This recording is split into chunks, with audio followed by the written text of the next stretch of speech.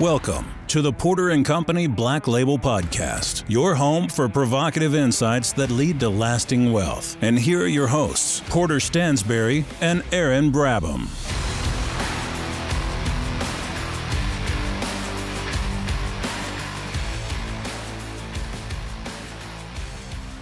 This is Porter & Company Black Label Podcast.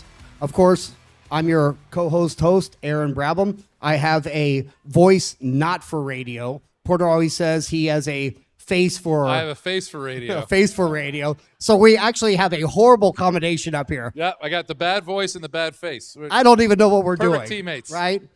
And, of course, we have Meb Faber tonight. We were supposed to have Macro Alf over there. You'll see in the corner. It's a little snafu of Country Club Guy. Country Club Guy kind of dropped the ball a little bit. Ouch. And fortunately, Meb was in Chicago, and he was at the CBOE as 10-year anniversary for Cambria. So we're really happy to have him down, and congratulations. Yeah. I mean, I was ready to come enjoy a nice mellow night, have a cocktail, relax. I get off the plane, you just put me to work. Yep. Meb's a very old and good friend. And Meb's been around our newsletter business for, 20 years now. Not as old as you. Not quite, yep. Well, anyways, we're glad to have Meb here. Brabsy, are you going to launch the show? Yeah, so we figure we'll kick it off with the interview, and then we'll get into some kind of nonsense. But we always like to start off with something that we want to give our valued subscribers, something financial, right? And Porter, I know that you've been talking about this lately. We have our forever portfolio pretty much, right? Sorry, I know that's what you originally created with Austin, but we have the long portfolio and long investments, but you've become a little bearish lately. Yes. Concerned. Would love to know how many people in the room think that unemployment can get to 10% or more by the end of next year. So I'm not the only bear in the room. What's going on in the financial markets reminds me so much of the summer of 2007 and the fall of 2007. People forget that the subprime banking system blew up in July of 2007, but the Dow did not peak until November of 2007. And there are these huge losses in the financial system that the banks were pretending didn't exist. Kind of like what's going on in commercial real estate. So a good friend of mine who's in my hunt club and the county here, names will be withheld. He works for a major financial institution, a big regional bank, and he is getting 3 buildings a week returned to him. And there is no bid. So there is an enormous cascade of defaults and people handing back the keys. And it's not yet because of interest rates. It's only because there are no tenants in any of these office buildings. As the things that are financing apartments and malls and retail roll over at higher rates, how are they going to push the resulting increase to rents onto the tenants? They can't. Especially not if the tenants are now paying. I think I'm bothering Scout's ears. My own dog doesn't want to listen to me. He's like, oh, this again. So anyways, I just think you have that same pig in the python that's working through the financial system that we had last time with residential. And just to be clear, the problems that we had in residential were multiple trillions. This isn't that big, but it's still going to be a big problem for the banks, especially when you look at what's going on with deposit flight. And I don't want to give away my presentation for tomorrow. There's more to come. But just ask yourself this. If Bank of America is only paying you 0.8% and you can get 5.5% in 30-day treasuries, are you stupid? And if Bank of America's business plan is to bet on stupidity, they're not going to go broke immediately, but they will go broke eventually.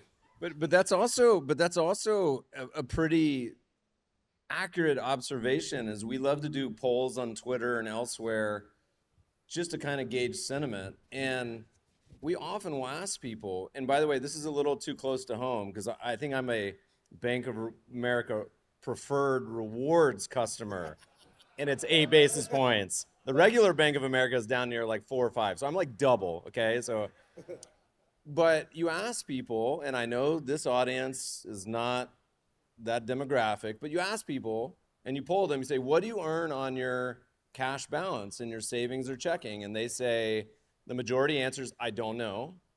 It's Twitter, so you can be anonymous, right? So there's no shame in answering. I don't know.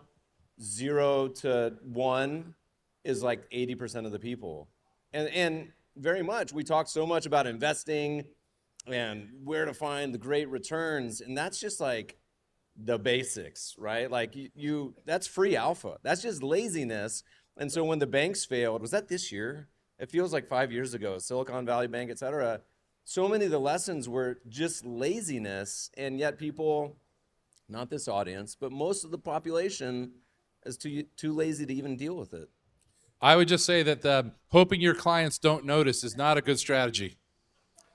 And they've got a big problem because 40% of their balance sheet is holding 2% treasuries. How are they going to pay 5%? They can't. And my advice to you is don't be the last in line to get your money out of Bank of America. And if you think Bank of America is going to have a run on it, which it will, why would you be long stocks? We are going to have a Minsky moment because the banking system cannot survive the losses that it has in commercial real estate and the losses that it has relative to duration risk.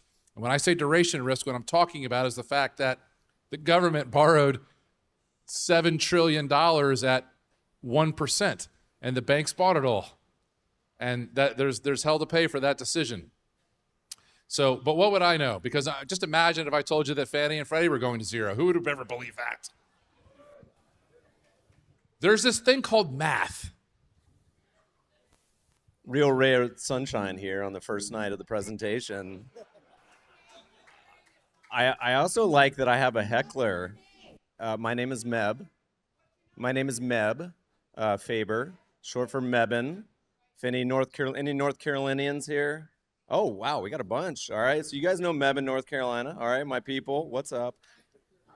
I live in Los Angeles now, so a long way away. And Meb, we didn't do a very good job of introducing you. No, I know. I mean, you can forgive. I was getting heckled in the beginning for wearing a hat. I just got off the airplane and came straight here.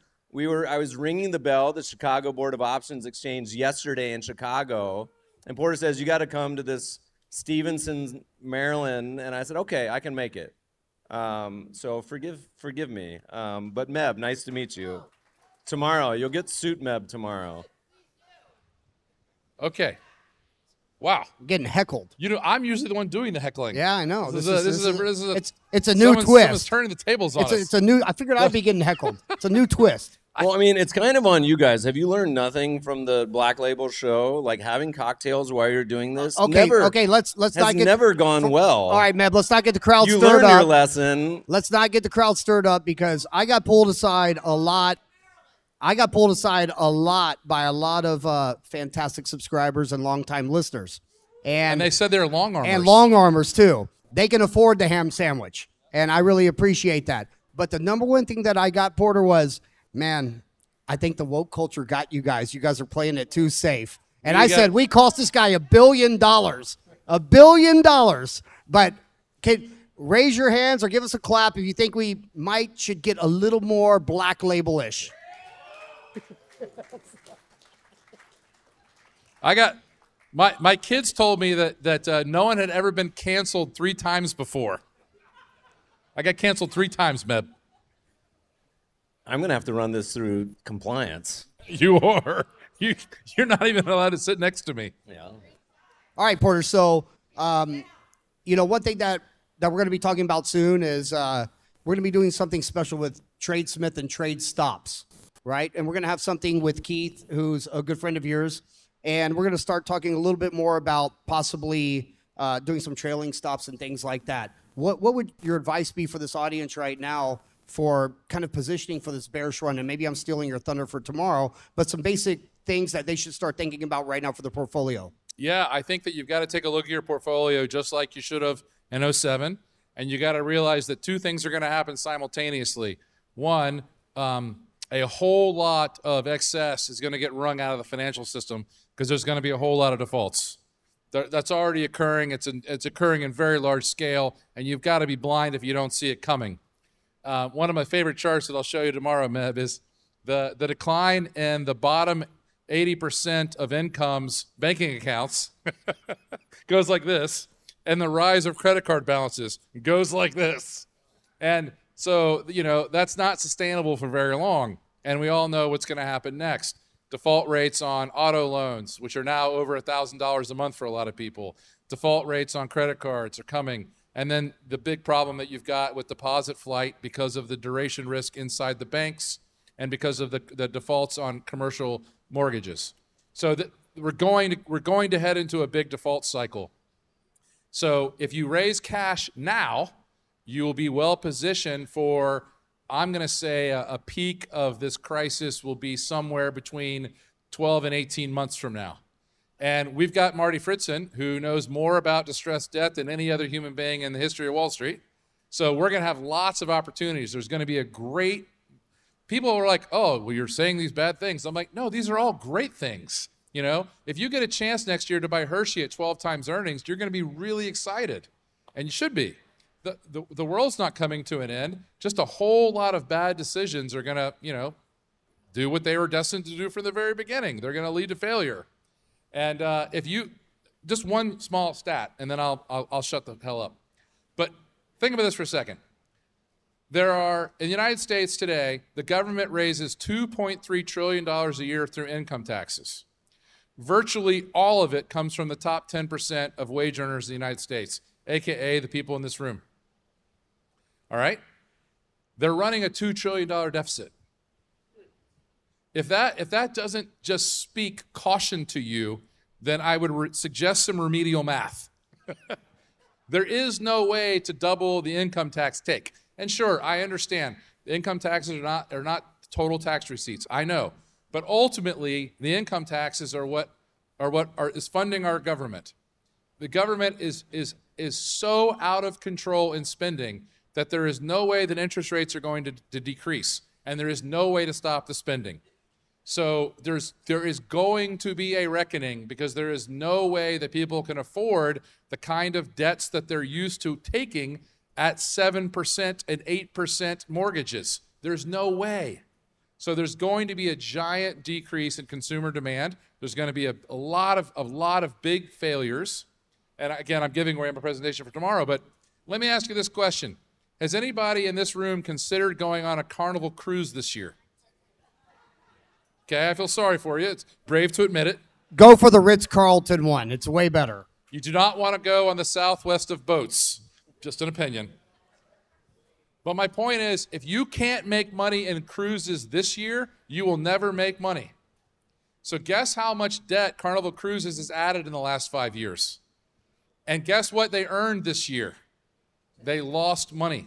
So they've added billions and billions and billions in debt, and they still can't make money, much less pay a higher interest rate. And there's lots of companies that are like that. The most famous one is Boeing, and nobody sees it coming, just like nobody saw it when I was writing about GM in 05 and 06. Major U.S. companies are going to go bankrupt, and they're going to fail because right now they cannot even earn enough money to pay their interest. And again, what do you hear from the Wall Street Journal? What do you hear from anyone in mainstream media? Nothing. Think about this. And 19 of the last 20 years before GM went bankrupt, it had to borrow money to pay interest. Did anyone tell you that? No. And guess what? It's now Government Motors. And even though the unions own it and run it, they're striking. It's never going to work. So is the answer we just T-bills and chill, waiting for the dark times to come? Exactly. Yeah. You raise 30 to 40% of your portfolio in cash. You put it in 30-day T-bills, and you wait for the opportunity that's so obvious it hits you in the forehead. And that's all you got to do. But one thing I got to say about GM, just because it's my favorite kicking horse, is Biden actually recently claimed that Mary Barra, who you guys might remember I dressed up as one time, that Mary Barra invented electric cars. That's according to President Biden. Last year, General Motors sold 34, not 34,000, 34 electric cars. Yeah, and actually Ford was doing a big run for their Ranger, which has been the #1 gauge that you've always looked at because it's the #1 car sold. And they have I forget what it's called, the Lightning. No one's buying the Lightning. They are getting wrecked on that completely. People are completely turning in their money right now saying, you know what, I don't want it. Because guess what? That's because they're waiting on the Cybertruck. Porter. We knew this for a long time ago when we had the podcast. I thought that batteries made energy. What you mean? I need coal for that? What? You got to plug it into something, right? Oh, one of my favorite things, Matt. What do you think's going on in Europe? Let me ask you a question about this. My friend Brian Hunt, who is a brilliant guy. You guys, you may have never heard of Brian Hunt. He runs a business for MarketWise called Alta now. Before that, it was called Investor Place. It's a business that has been publishing Louis Navalier for 30 years. I bought it in 2016, 2017 for $5 million, something like that. And I put Hunt in charge of running it. He's done a great job. And that business this year is going to do $120 million in sales. He's a great publisher. He's a great guy. And if you don't subscribe to Louis Navalier, you should. He does a good job with growth stocks. Anyways, sales pitch over. What I wanted to tell you was so funny about Hunt is he's like, have you ever seen anything more fucked in your life than Germany? Let me get this straight. We outsourced our energy policy to Putin. We outsourced our foreign policy to America. and we're the land of unions. What do you think happens next? So America has problems, but we're also the most innovative, by far the most productive society in the world. And if you're not long America, you need help. Yes, Porter, I absolutely agree. You know, there are a lot of positive about America, and policy is the problem, right? It's day one. Porter, when I joined... Who do you think blew up that gas pipeline underwater? Well, we already know. We already know exactly who did it. Who could that have been? I don't know. Well, Biden... It wasn't me. Well, Biden's on record saying he would do exactly that. It wasn't me. It wasn't me. That's an old Shaggy reference, by the way. It wasn't me.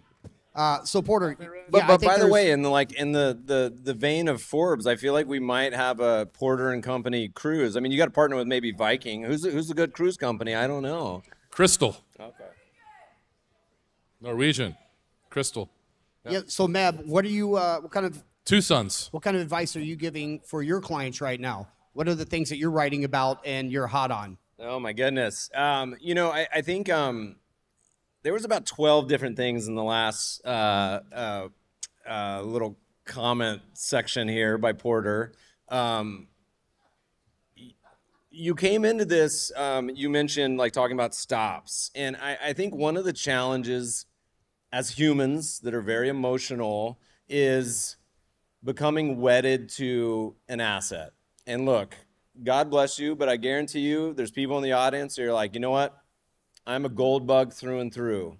I think gold's going to 5,000. And it might. But you have to at least mentally prepare for the possibility it'll trade down to 1,000, $500. You have to prepare for the possibility that US stocks will go down 80%. That's happened before, right? My favorite investing book, Triumph of the Optimist. You look back at the last 100 years, things were crazy, right? And one of the biggest problems in life, in markets, but also in life, is when you have some expectations and you're wedding to them. I'm going to marry this girl. I love her. Whatever it may be, it doesn't work out. People are devastated. I want this job, my identity. I'm going to sell my company for $3 billion. Right. I'll be rich. And so part of investing is looking back in history. You got to realize things were super weird already. Russia closed down their market. Guess what? That had happened before, right? It's awfully nuts already. But so to become wedded to one particular outcome is often how people go broke. Now, they also tend to be concentrated. What's the old... It's a service. Charlie Munger, liquors, ladies, and leverage, the 3 L's, right? Leverage is a bad one. Liquor's the other one.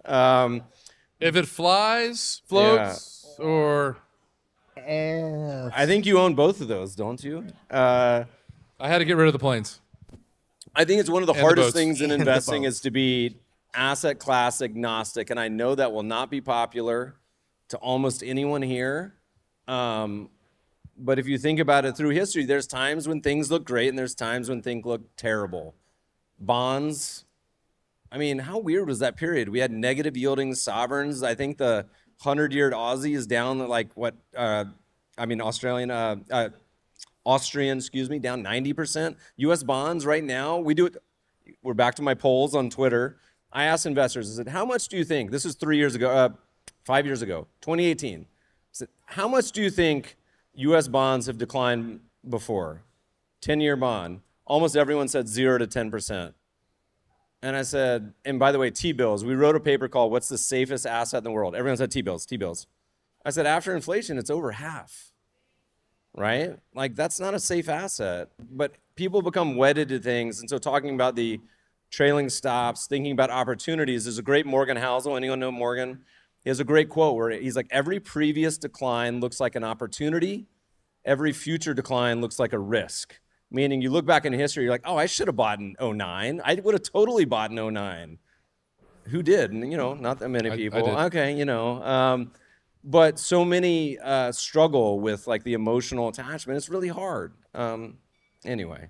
Can I jump in with a quick story about crisis, about times like this?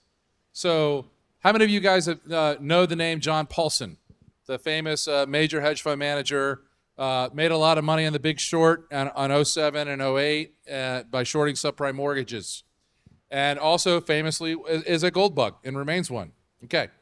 But most people don't know that John Paulson made as much money in one trade in 2008 as he made on the entire bet in subprime. Does anybody know what that trade was? It was a 6-week trade in October and November of 08 at the peak of the financial crisis. Anybody know what that was? True story. By the way, the same trade was recommended to you by one of the numbskulls in this audience, or in this panel. The fat one. He bought all he could buy of Budweiser. And you guys may not remember this, but I recommended Budweiser in 06. And I said, put 25% of your portfolio in it. And the headline of that newsletter was, I'm afraid you won't buy enough. Why? Because it was free money. And as late as mid-October, the cash spread was $20 on an $80 buyout, all cash financing. You could have bought Bud at 60 and sold it at 80 in less than a month. That's a huge annualized return. I can't do that kind of math in my head, but there is no better way to make money. So what I'm telling you is the only way you have the opportunity to do that is if you have cash. So what I'm telling you to do, and I want you to hear me, because you know for the next 20 years, I'm going to play clips of this and make you regret not doing it. You have got to raise serious amounts of cash, and you have to do it now. By the time you see the VIX go to 40, it'll be too late. Your stocks will be down too much. And at that point, you've just got to hold through the fucking panic. So go raise some cash. There's got to be some bullshit that you know you're never going to get rich owning. Get rid of it. I'm not saying sell Hershey. I'm not saying, sell your beach house that you love. I'm not saying sell anything that you have a high yield in. There's a guy in this room I know for a fact is a billionaire because of Walmart stock. I'm not saying sell your Walmart stock. I'm saying go raise some cash. You got some commercial buildings with iffy tenants, get rid of them. You got some crappy private investments, maybe like a razor company, get rid of it. What? I don't know. Anyways. Can you guys see my beard? I have one of those, by the way. He uses it every day. Yeah. It's beautiful. It sits there on my counter. Looks nice. Anyways, please do this. Please do this, because there's no way that you'll be able to take advantage of these opportunities, and they will emerge. I can't tell you exactly what it'll be. Like Rick Rule likes to say, I've got 2 balls, neither of them are crystal. I don't know. Or one of my favorite lines was, "I didn't even know they ate bats in China." You know, I don't know. I don't know what's going to happen, but I do know that something is going to happen. There is just no way you can have the 10-year Treasury yield at 5% and stocks trading at 25 times earnings. You cannot have that. That is not going to work. And I can tell you what's going to break. It's going to be stocks. It's going to be stocks because the consumer is going to roll over. That's going to happen. It is for sure going to happen. Is it going to happen next month? I don't know. It'll happen. And you got to be ready because it's too late once it starts. I mean, I think you nailed on the behavioral part of that, which was the hedonic treadmill. I mean, how many people here can relate to that, whether it's yourself or your children? But during what's hedonic treadmill? But is that like tantric? Getting adjusted to money. Is that something like when you learn in yoga class? When you have money, I mean, look at every lottery winner, miserable, right? Not only do the lottery winners go broke, their neighbors go broke. That's true, by the way. And so if you're looking at if you're looking at the pandemic, ton of people had money, they had nothing to spend it on. You adjusted that. You had the stimmies, you had all these programs. And then all of a sudden you come out of that and you're used to having money. And then you spend it. But you don't go back to being thrifty. Like no one goes, that's a one-way street, which is problematic from the consumer standpoint. I can tell you all about that. What do you mean I'm broke? Yeah, so Porter, I want to save a lot of this for tomorrow, and both of you are going to be speaking, so that's fantastic. We'll save those things.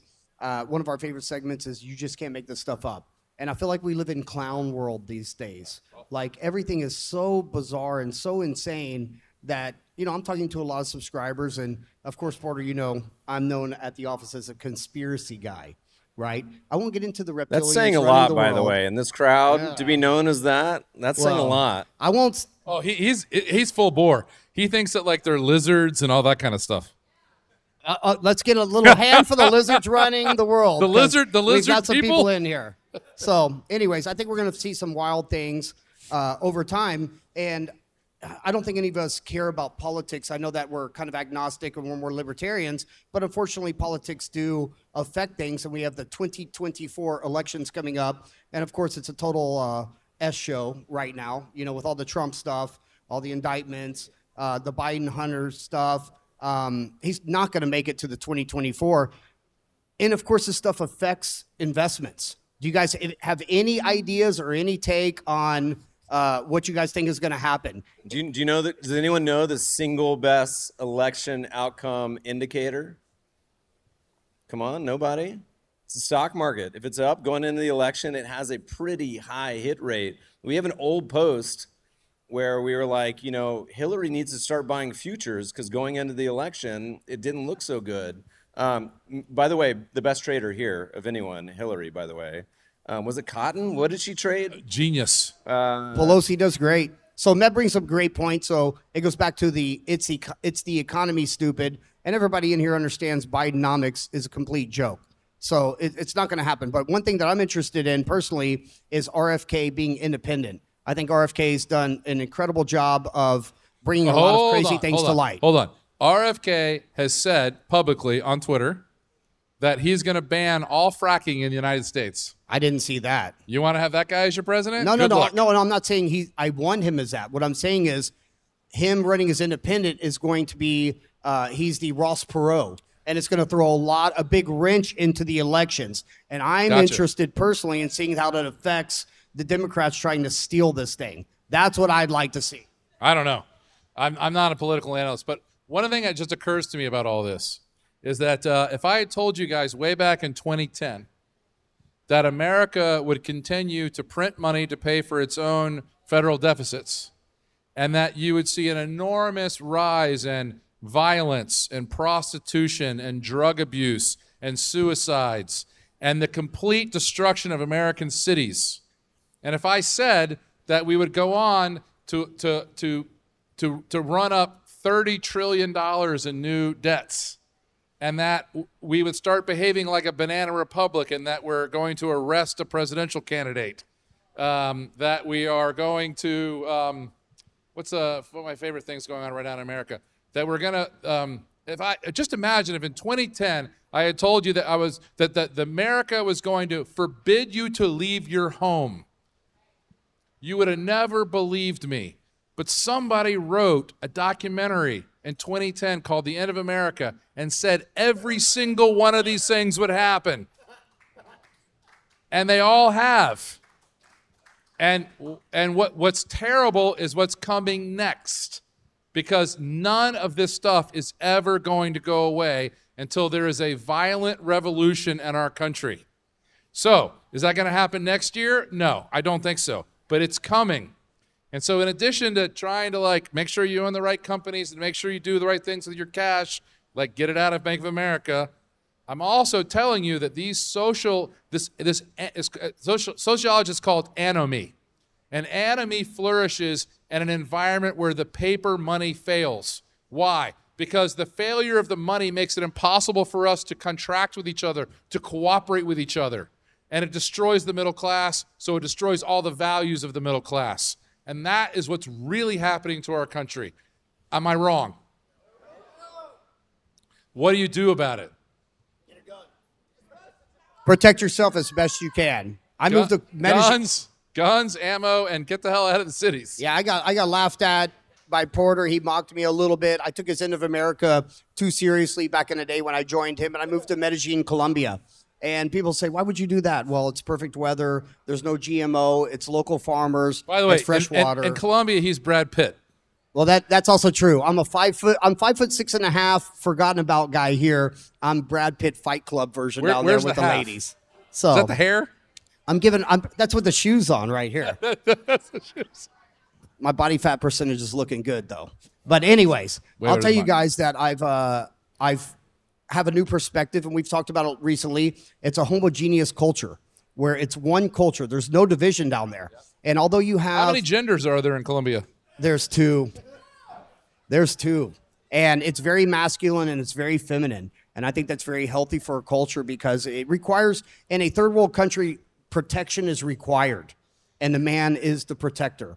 And the woman, of course, they work and they have to, but they also take care of the family. And I think that's a very beautiful thing. So you're talking about... I would suggest that you guys look at alternate ideas for setting up a plan B. That's just my personal thing. I'm going to I have a piece of land that's 2.5 acres on a lake. I'm going to have a majordomo is what they call it. It's a couple that will live out there. I'll have a greenhouse with all of my own fruits and vegetables, a chicken coop. I'll have a beautiful cabin that I'm building for $160,000, a boat. I'll be completely left alone, and it's absolute paradise, and the dollar goes infinitely. So if you guys want to talk about that, please email me, and I'll be happy to talk to you guys about these things. We can do a port. This is Colombia, Medellin, South America, Colombia. Yes, not South America. We not South Carolina. We Porter and Coke retreat. We could do that there. I'm up for that. Can I tell a Colombia story? Please. So I think this is an interesting way to think about things, because going back to sentiment. Okay, I was down in Bogota. And I was, first of all, walking around, I was like, God, I'm out of shape. I am fat right now, but it's pretty high altitude. It's the altitude, so it's 7,000 feet. So I was at an institutional investing conference. This is probably a decade ago. Let's call it 2014. And I gave a speech, and I said, look, beautiful people, amazing country, great food, everything has been awesome. Your stock market is one of the most expensive in the world. Silence, just like this. Afterwards, it was one of the most awkward presentations I've ever given. I said, your stock market is in a bubble. In the little hallway afterwards at one of the little breakouts, person after person after person after person came up to me and said, Meb, you don't understand. The pension funds put in whatever the number was, 10 billion every month, X amount every month. Oil's at 120. The stock market cannot go down. I said, look, I don't know. I'm just a quant. I'm just saying, on average, this is expensive. The stock market is probably down, I don't know, 70% since then, maybe 80, on a real basis even more. Now, I want them to invite me back to finally say, you have one of the cheapest stock markets in the world right now. Now you should be buying, but here's the thing. No one cares. When you go back and you talk to people, they say, no shit, buddy, but nobody has any money. And so when you talk to people in the United States, now I'm giving away part of mine tomorrow, and let me be clear, the most important thing when you talk to someone, say, what are your incentives, right? Like, my biggest fund, we manage $2 billion. We have a dozen funds. My biggest fund by far is a long-only U.S. stock fund. Over this last cycle, how many people have you talked to? The number one most universally held belief in all of investing, if I had to ask you guys to write it down, is stocks for the long run. Stocks beat bonds, right? Like everyone believes. I don't know a single person that does not believe that. And during this last cycle, this zero interest rate environment, everyone said, but it's okay for stocks to be expensive because bond yields are zero. I didn't say that. Which, by the way, I wrote a blog post, which no one read, which debunked that and said, is that actually true? And yes, it is kind of true. Stocks actually do great when bond yields are low, because the reason bond yields are low is because everything had hit the fan for the past decade. Stock returns were terrible. Inflation was high. Stock valuations were super low. None of that was true over the last part of this cycle. But the sentiment, my goodness, do you guys remember February 2021? We have a Twitter thread called, for my North Carolina peeps, what in tarnation? My mom, my grandmother used to say that phrase, what in tarnation are you doing, Meb, bring all this mud in the house? Whatever it was. What in tarnation? And it was tweet after tweet after tweet of the craziness going on. Options trading. There was FTX. The sentiment surveys that keep going up. What do you expect on the stock market? It got as high as 17% a year, which sounds insane, but that was what people were saying in 99, which, by the way, would have been me. I was in college at the time. I thought I could do 20% a year, no problem. But you do not hear anyone now saying, now that interest rates have gone from 0 to 5, oh, wait, okay, so hold on. It's still okay for stocks to be expensive because well, wait, hold on. None of that, everything breaks. And there's a preview of tomorrow. We're actually super bullish on some things, but on aggregate, the stock market, the broad market cap weight is super fragile. All right, guys. Well, we don't want to bore you anymore because these guys have to save their speeches for tomorrow, and I feel like I just keep digging in and getting them to reveal more and more. Great start to the night. Let me tell you, I was so honored to join Porter again. I left in 2015. I did my own thing. I went out on my own, and I promised him that I would apply everything that I sat in his office for 4.5 years. He started a global diet business. You can tell I wasn't a subscriber. But what I promised Porter was, I want to apply everything that you ever taught me. And I did that. And I'm very honored. I owe the world to this guy. He's done more for me than anybody else. And I think he's done that for a lot of subscribers here. And I want to thank him very much. And when he called me out of the bullpen, you don't need to stop. Just keep going. When he called me out of the bullpen, go on. He called me out of the bullpen and he said, "Brabsy, I need you back. I need you to run the marketing. I need you to keep the integrity of our message." I was so honored, and I wouldn't be here if it wasn't for you guys. Trust me. You know what he told me when he hired me? We got 6 months, and if we can't make this happen, we're shutting it down. And thanks to every single one of you. You guys all came in immediately and made everything that we're doing now possible and what we're going to do next possible. And, man, I just can't wait to show you the quality of the work that we're going to be able to produce for you. I'm super excited about it. And our next product is going to be a biotech thing. And I've got a guy who spent 30 years in VC and biotech. He's a Rhodes Scholar. And he's retired from doing VC work, and all he wants to do is help all of us make a lot more money in biotech. So it's going to be great. Very excited. Thank you guys so much. Thank you for listening to the Porter & Company Black Label Podcast with your hosts, Porter Stansberry and Aaron Brabham. We'll see you soon.